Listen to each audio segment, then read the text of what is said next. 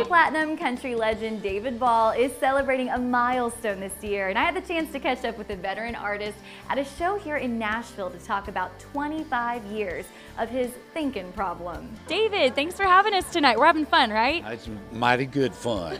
Mighty good fun. Mighty good fun, Casey. It's only mighty good fun when you're at the American Legion. Let's hear a little bit about what we're doing here at the Legion tonight. Well, we like to play all that roots honky-tonk stuff, and that's kind of the music, you know, that inspires me to write. And so it's good to come here and kind of just burn it out. Big round of applause, everybody, for David Ball!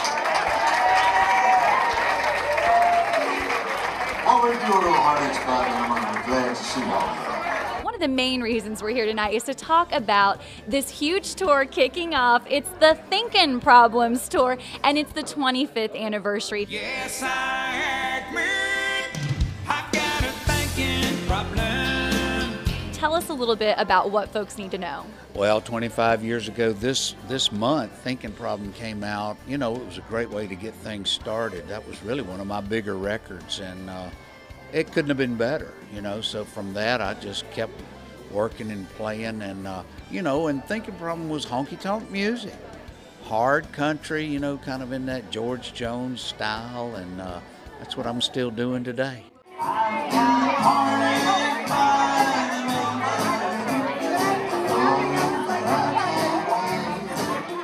Talk about this Country Music Hall of Fame performance. Johnny Gimbel, obviously a very important night, his induction, and you were asked to be a part of that. Can you tell me a little bit about that night and what it meant to you? Well, I think that was one of the better bands I've ever sung in front of, and I've sung in front of a lot of them. You know, that was a Hall of Fame band, and you know, we did an old Johnny Gimbel, Right or Wrong, which George Strait had a big hit, but that song goes way back. Still I pray that you'd be true in your heart, please just remember.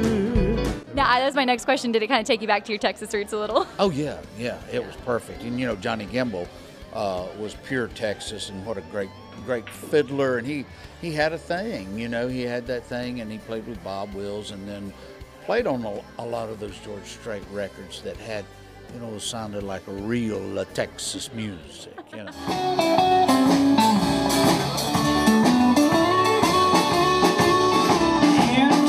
I tell you what, he's still struggling with getting over his Thinkin Problem, and we're going to have a great time here at the American Legion tonight. David Ball, check out the new music and the tour, and thank you so much for hanging out with us tonight. Let's go dance. Let's go. Well, I really hope he kicks that Thinkin Problem. You definitely want to check out one of his shows. Just head over to davidball.com for tour dates.